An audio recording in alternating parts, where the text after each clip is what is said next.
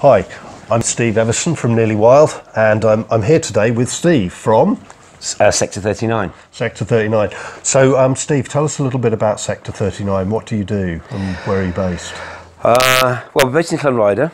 Llanrydder, just for those people who struggle with these words, that's actually in North Mid Wales, so the northern part of Powys. Yeah, that's okay. We're a teaching, training organisation, really, and we specifically facilitate training in permaculture. We specialise in teaching permaculture design courses, which is a 2-week residential sort of special intensive course. And here in Paris, we're working through the European Union, through the Arran Fund, Leader Fund.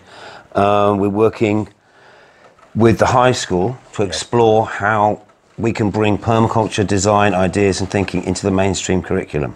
Wow.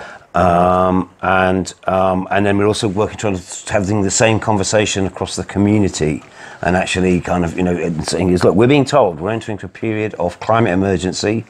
We have the framing of the Paris Climate Agreement, which tells us we have 30 years of transition to get to a zero carbon economy,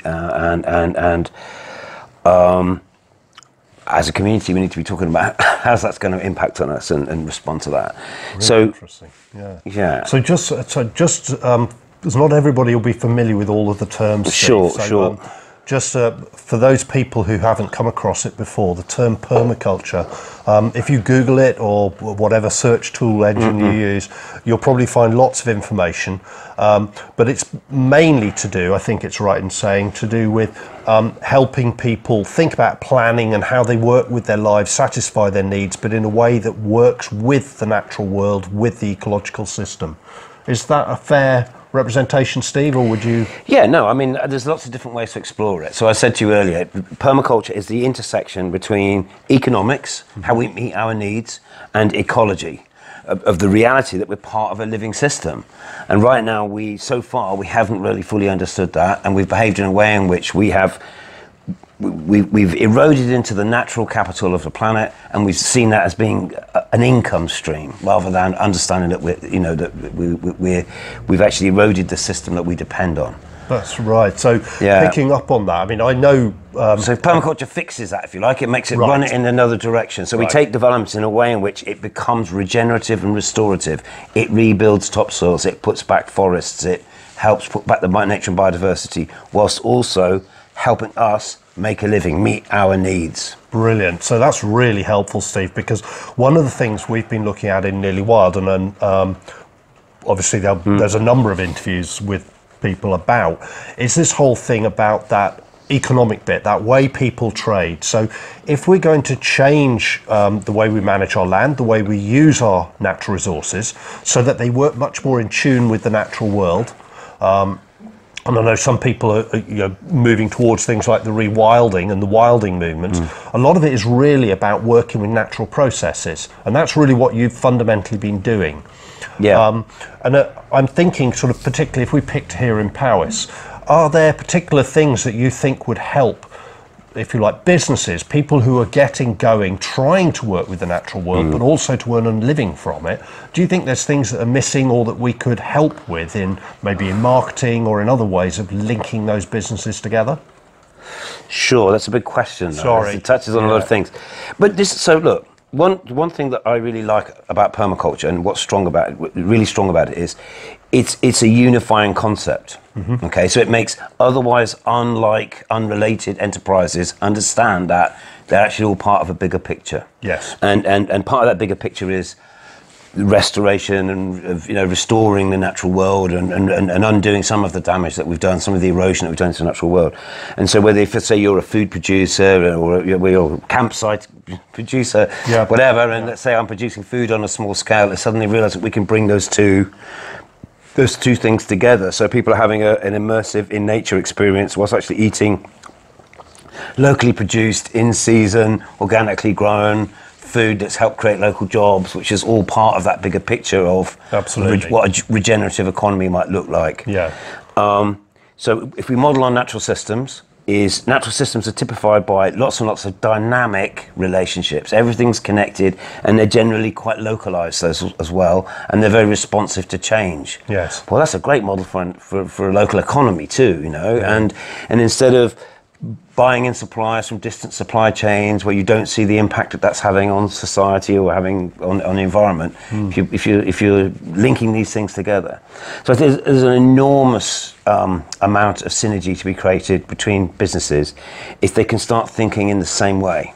Right. And say permaculture in that way is a kind of a unifying concept. So if those businesses effectively are more part of a network and thinking of business like a network instead of my business selling to a client only, yes, then they're going to be stronger. Yeah, think about yourself as part of a much more dynamic and interconnected ecosystem. And then another really central idea in permaculture, principle number 6, is that there is no waste. Yes. Right? Nature produces no waste. There's no big piles of leftover stuff in nature. Everything is reincorporated back into the productive ecosystem as a whole. Yes. So when you separate businesses out, if you happen to have horses, you end up with a big pile of manure because they produce a lot of it. And then you start to see that as a waste product. Go, oh, I need to get rid of this. Rather than going, no, this is a really, really valuable resource. You just need to you haven't built the right kind of relationships in your community. Yeah. If you've got a big pile of manure not doing anything, you haven't got enough friends. You know what I mean? You need to connect with growers, horticulture projects, community gardening, allotments and all that sort of stuff, and find somewhere for that. That's a resource, a very valuable resource, and it needs to go somewhere, and it needs to be local because it's heavy, so it's not worth putting on a trailer and driving it 30 miles. It needs to be used locally. Interesting. So this is quite important, but you get the sense that in a way, people often think of nature-based businesses and activities as being for the visitor. And actually, what you're describing is a much more integrated economy. It's not just about, it's a network that isn't just for people coming to visit that want to find out. It's actually about local people finding out as well. Sure. I mean, ultimately, I come from a farming background.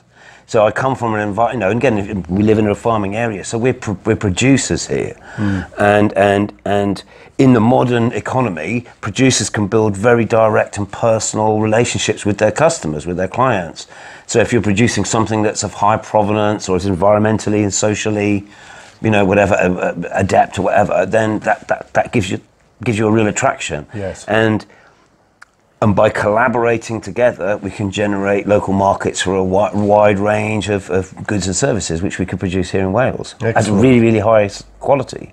And then, of course, with the abilities we've got now with social media, we've got phenomenal ways of reaching diverse markets of people and helping them enjoy what we've got in somewhere like Powys when they come, but also when they go away, so that those if you like, those green supply chains are then strengthened and developed further. And I'll just throw this in because we're just chatting a bit about what Sector 39 does. So we have a real local focus to what we do here. Right. But through our local focus, what they actually did was it connected us to a local charity based in Llanfachlin, Arran Evison, who actually build relationships between Welsh farmers and farmers in East Africa.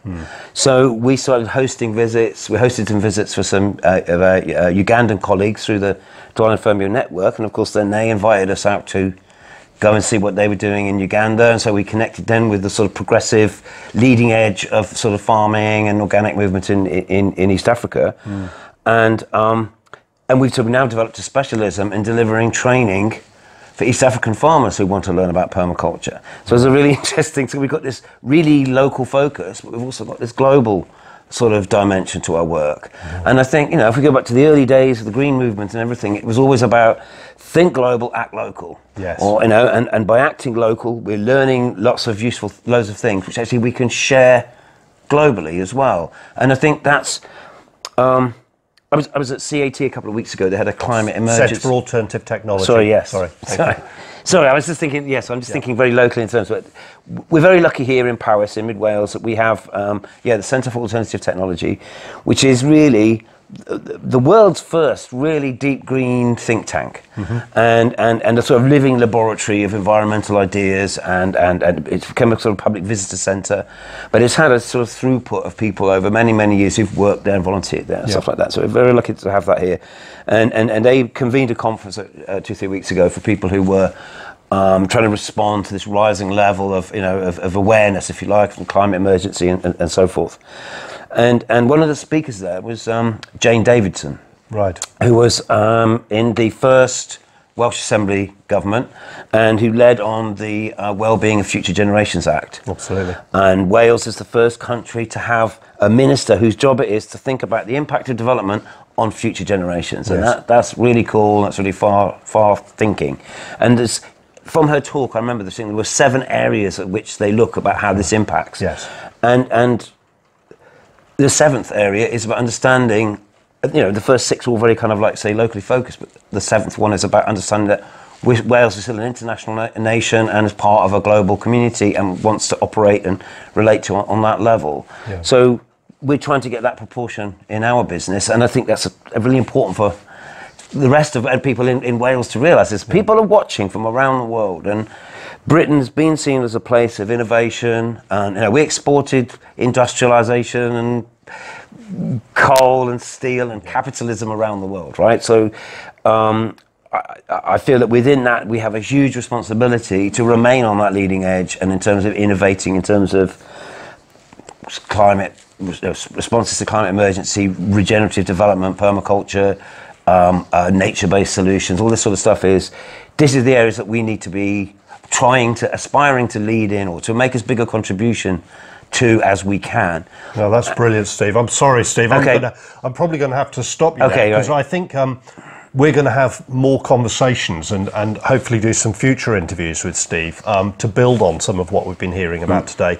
But I think this point of this relationship with nature-based activity, the relationship with nature and how we're building, Steve's really important point about working locally, also linking globally, and the way that new social media and new opportunities allows us to bring networked businesses together to actually help nature and help those businesses, help those things flourish. There's more information at the end of the video for Steve's work in Sector 39, both here in the UK and his overseas work. And I'm sure you'll find lots of other innovative and interesting information there, because I know Steve's involved in a lot of things. Meanwhile, I'd just like to say thank you very much, Steve. Really interesting interview. And I look forward to our next one. In the future. Thanks very much. Cheers, thank you. Thank you very much for watching. I really hope you enjoyed. If you liked it, subscribe. If you didn't like it, leave a reason in the comments as to why.